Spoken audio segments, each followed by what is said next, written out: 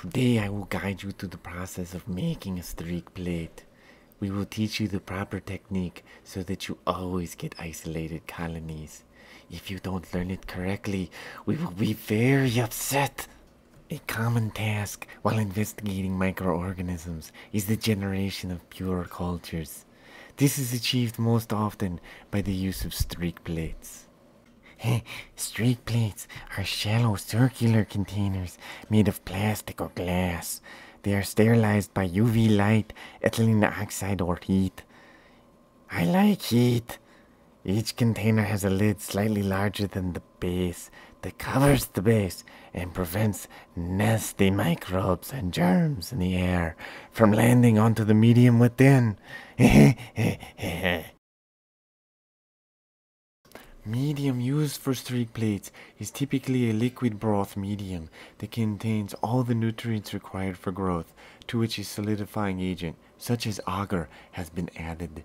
The medium solidifies as a solid disc in the bottom of the plate, providing a wide surface for microbes to grow on.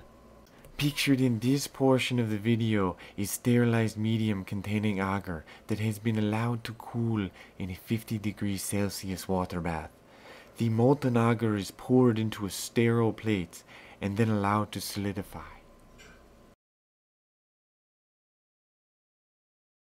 Microbes are spread in the plate by the use of a sterile inoculating loop.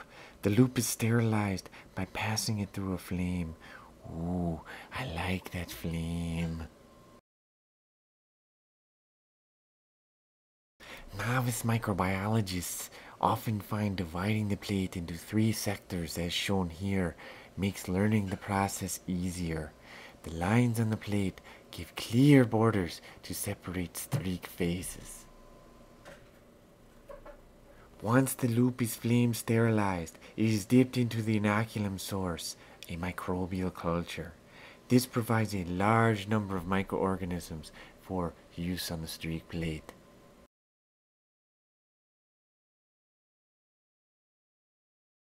Note that the loop is allowed to fully cool before being dipped into the microbial culture.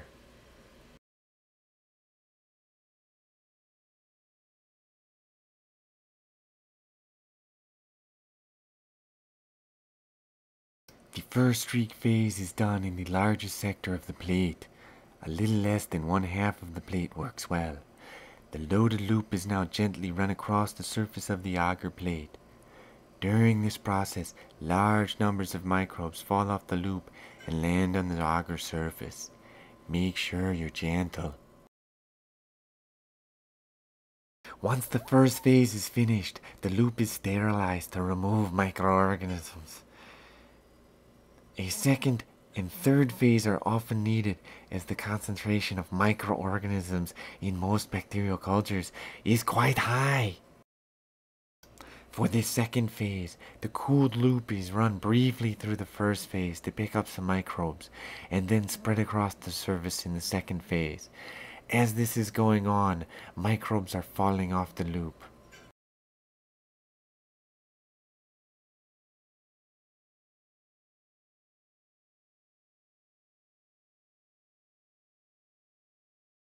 The third phase is done in a manner identical to the second, except the source of microbes is the second phase. At this point, microbes will be falling off the inoculating loop one at a time. Each colony that arises in the third phase will likely be formed from a single microorganism as it fell off the loop.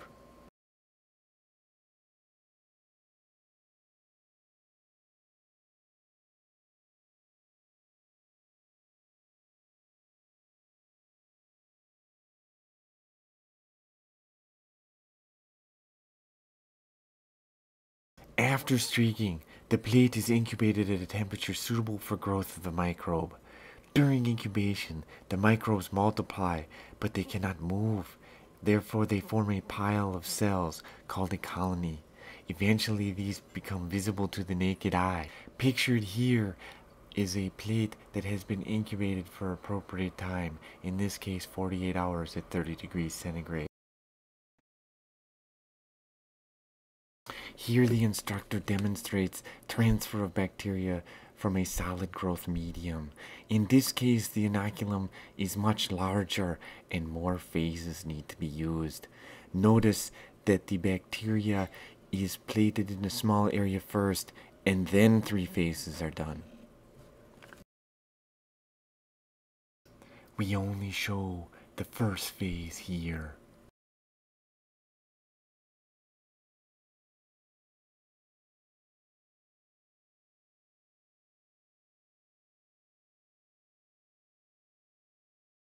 There are a number of common errors people make when making streak plates.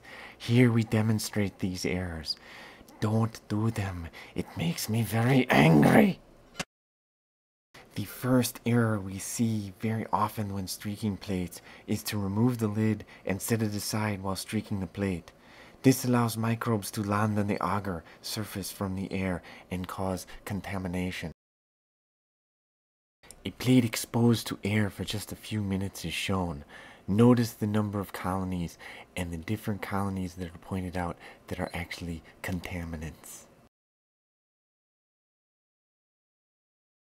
Care must be taken not to gouge the agar during streaking. Resting the heel of your hand against the lab bench can often make it easier to control the loop during streaking. Here we show what happens when you don't rest your heel. Nasty gouges. Impatient students will often not let a loop cool enough before using it. The agar will sizzle and melt when it comes in contact with the hot loop. While this is quite enjoyable, it makes for bad streak plates. Another common mistake occurs when students do not run through the previous phase or they dip into it too little. This does not carry enough microbes over to the next phase, resulting in few isolated colonies. The opposite problem can also occur, where the student crosses over into the previous phase too much, resulting in confluent growth.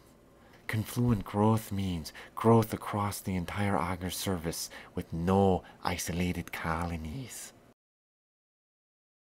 Streak plating is easy. Any idiot can do it. I certainly learned how. Once you have the basic technique down, it's very simple to get isolated colonies.